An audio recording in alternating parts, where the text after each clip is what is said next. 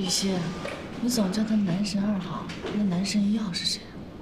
顾子成啊，名副其实的富二代，喜欢打篮球，人称冷面罗刹。你这么说，我还有点期待。超级帅的，是不是曹操到？雨珊，怎么样？吃了吗？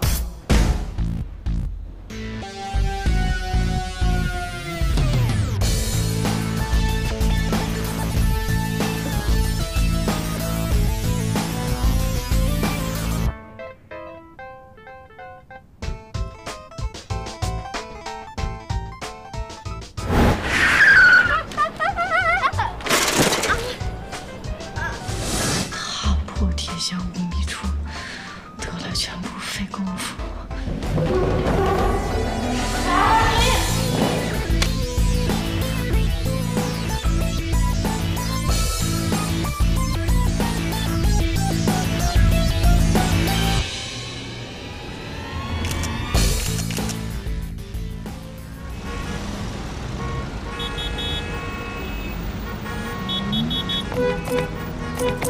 怎么回事啊？天的气好都堵死了。年年别急啊，爸爸想办法。平时这个点这条路不堵车的。大叔，前面怎么回事啊？前面发生事故了，一时半会儿处理不好。啊！不行，我要下车。哎，年年。这离考点还有段距离呢。我不下车我就进不了考场了，我走了。年年，注意安全，当心！哥，我着急，谢谢。来不及了，快点！来不及了，快点！距离学校考场大约有3000米。假设目前我自行车的平均速度是每分钟120米的话，3000除以120等于25，还有20分钟就要进考场。如果再快点，或许还来得及。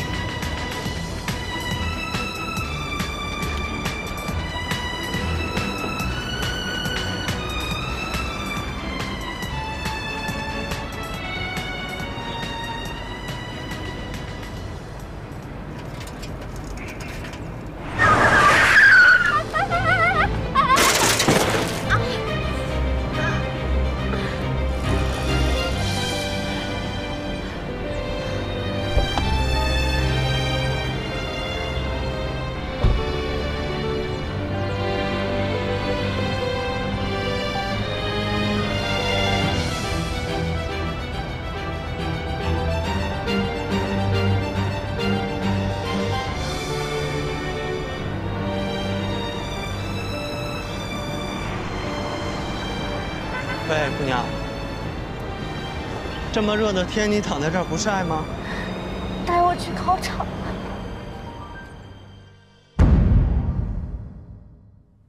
考试。年年，你怎么了？年年，爸，你怎么在这儿？年年，你醒了？这是哪儿，爸？这是医院。年年，我要去考试。年年，你别动年年手。爸爸，我眼镜没放，我看不清。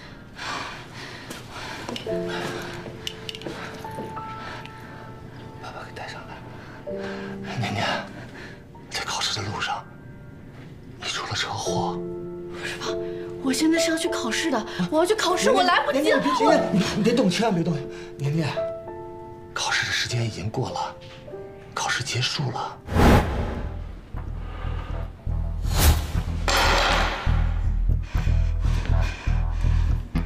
刚从精神病院出来啊。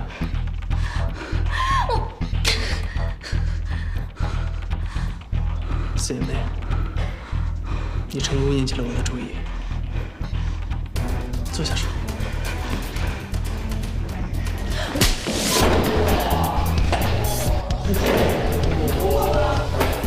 年年同学，冷静一下，有话好好说。年年，你庆幸我还活着吧？如果再让我看到你，绝对不仅仅是一个耳光。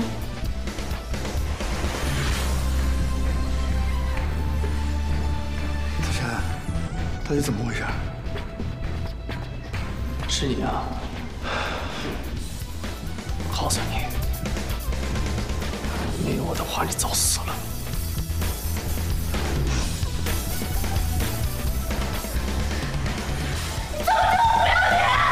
花季少女为何痛哭流涕？绝世帅哥为何遭人暴打？这耳光的背后到底隐藏着什么？是道德的沦丧，还是人性的扭曲？我是小黄，你们的专属小黄。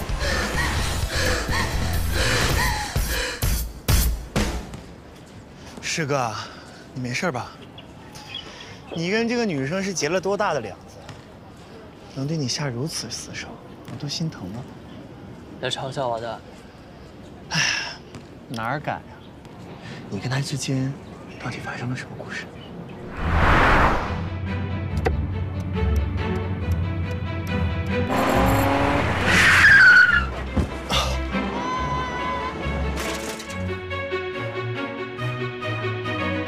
这老爷爷怎么会闯红灯啊？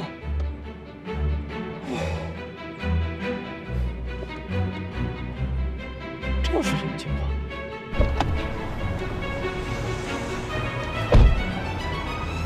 姑娘，姑娘，你这么大热天的，你躺在这儿干什么呀？送我去考场。你刚多大呀，就跟大爷大妈抢饭碗，你这……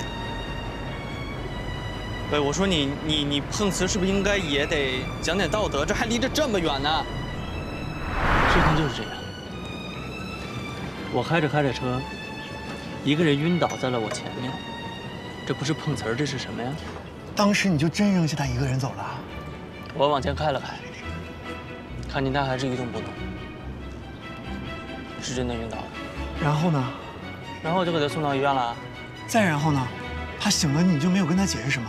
跟他解释什么？反正我是好心没好报，还惹了一团糟。师哥，其实我早就认识苏年年了。你早就认识他？他可是我们东周一中有名的学霸，我跟他一起参赛过，令我印象很深刻。不过，他怎么突然出现在这所学校了？我好像知道点什么了。所以我跟你说，学习好，人品差，两回事。学习好、人品差的人，到了社会危害更大。师哥，你现在都开始戴有色眼镜看人了，以前不这样呀。我没有。如果你莫名其妙挨了打，我不知道你会用什么眼睛看人。是，我们顾大少爷什么时候受过这种委屈？来，快让我给你揉揉。干嘛呀你有病吧？别碰我！别碰我！就这么让你跑了，还真是便宜你了。下次再让我看到你，我就让你知道什么叫生无可恋。年年，你没事吧？没事了，暂时没事了，没吓着你吧？你不仅仅是吓着我了，你是吓着所有人了。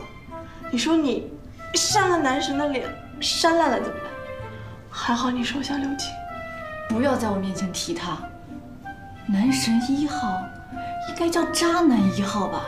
好，你放心吧，你知道我这个人一向都是很重有轻色的。这个男神1号跟你，不对，渣男1号，你们到底有什么故事？你那么恨他？我跟他之间没有故事，只有事故。如果不是他，我就不会来到这里；如果不来到这里，我就不会有这些痛苦、伤心、愤怒的回忆。哇，原来你来这学校都是男神的功劳，你俩好有缘啊！哎，你们以前就认识啊？苏雨欣，我跟他不是你想象的那样，我们不认识。还有，不要在我面前叫他男神了，我的耳朵会抗议的。好了，那你现在先忘掉这些烦恼，我带你去个地方，你一定会喜欢的。不去，这里到处都是破屋烂楼，出去就会被人当猴看。不去，我选择回宿舍睡觉。哎呀，我要睡觉。你现在睡觉一定会做噩梦的，走吧。我选择噩梦。走吧。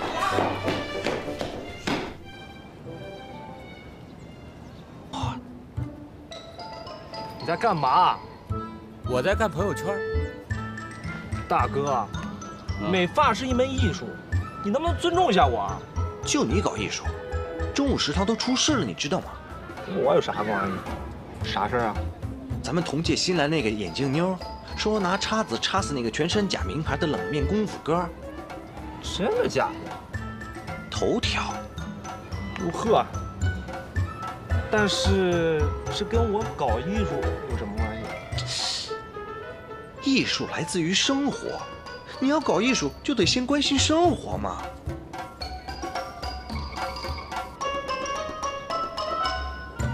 哎，新闻男主来了。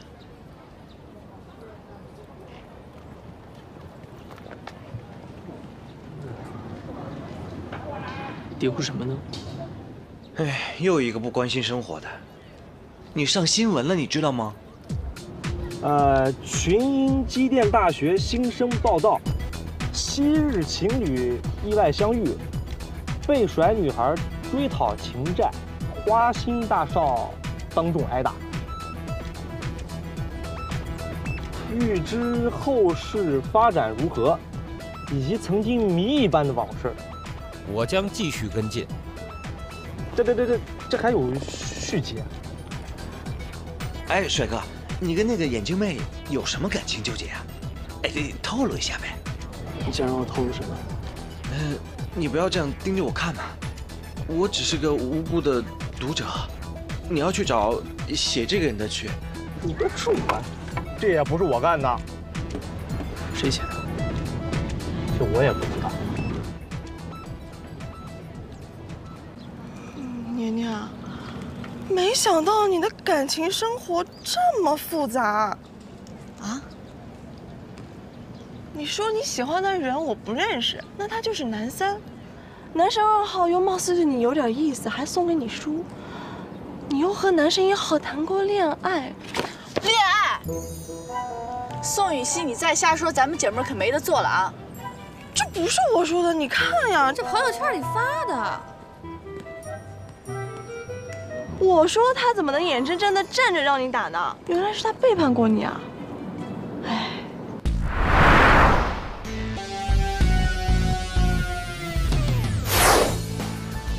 把那个狗屁新闻给我删了。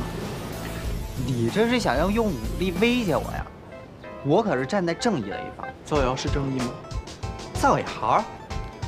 那苏年年在食堂想要叉子来插你，这是不是事实？是。那你当众挨了他一巴掌，这是不是事实？这不就对了？如果你不欠他，你怎么可能心甘情愿当众挨打呢？你哪只眼睛看见我心甘情愿了？那你为啥挨打呀？你管得着吗？管得着呀！你是咱们这一届新生中众人瞩目的帅哥，那苏年年是咱们整个群英大学为数不多的美女。美女啊，你可以怀疑我的道德标准，但你不能怀疑我的审美标准。宋雨熙，你觉得那个人渣配跟我恋爱吗？还背叛我，我呸！我理解你，虽然我学习不怎么样，但是在感情方面我可是专家。要是我经历了这么一段刻骨铭心的背叛，我也不愿承认我爱过这么一个人渣。爱，我爱他，我恨死他了，好吗？也许这就是所谓的爱之深，恨之切吧。大姐，我求求你了，我们两个不是你想象的那样，我根本就不认识他。你不认识他，你为什么恨他？你这也太不坦诚了吧！不是，我是说我认识他，但是是因为一场车祸。车祸？哇，那也太浪漫了吧！大姐，我无语了，好吧，那现在这样吧，你先告诉我怎么找到你那个青梅竹马的小黄，过后我再给你解释其他的，好吗？反正不管怎么样，总而言之，发生在你们两个校园公众人物身上的事儿，就是咱们学校的新闻。创造胡编乱造新闻的人，叫做狗仔。你是想一条路走到黑了是吧？我快找到你了。找我干嘛？我说我找小黄，刚才是什么物体在说话？小黄，嘛呀？你把那条朋友圈删了吧。为啥呀？因为事实不是你想的那样。那是啥样？我那天考试是骑车去的，结果不知道被一个什么东西给撞了，结果就没考上，然后就来到这儿了。血口喷人！我那天开着车，一个不知道什么东西的人就躺在了我的车前面，我出于好心把他送到了医院。我还真是服气了，明明是他肇事逃逸，愣是把自己说成热心市民。狗仔，慌，本末倒置了吧？如果没有他这种肇事逃逸的人渣，也就不需要那么多人去见义勇为了。你信不信？下次再遇到这种事情，我绝对不跟他玩了。那我也奉劝他一句，希望他下次肇事逃逸的时候，不要轻易逃过法律的制裁。